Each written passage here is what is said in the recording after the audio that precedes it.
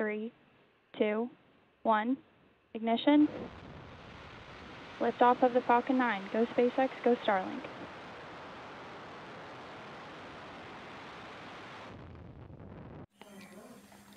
Hello friends, SpaceX Falcon 9 on 1st February 2025 launched 22 Starlink satellites to low Earth orbit from Space Launch Complex 4 East at Vandenberg Space Force Base in California.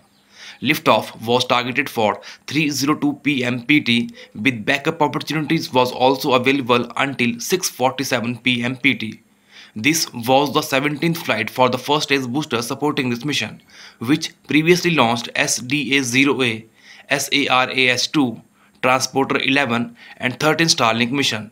Following the stage separation, the first stage was land on off-course I-Still-W drone ship which was stationed in the Pacific Ocean. Later, SpaceX confirmed the deployment of all Starlink satellites. Falcon 9 is a reusable two-stage rocket designed and manufactured by SpaceX for the reliable and safe transport of people and payloads into Earth orbit and beyond. Falcon 9 is the world's first orbital class reusable rocket, and the reusability allows SpaceX to refly the most expensive part of the rocket, which in turn drive down the cost of SpaceX's.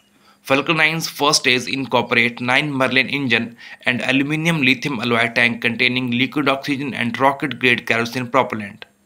Falcon 9 generate more than 1.7 million pounds of thrust at the sea level.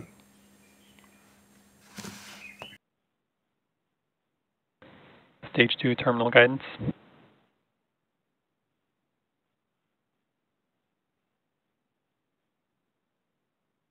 Landing leg deploy.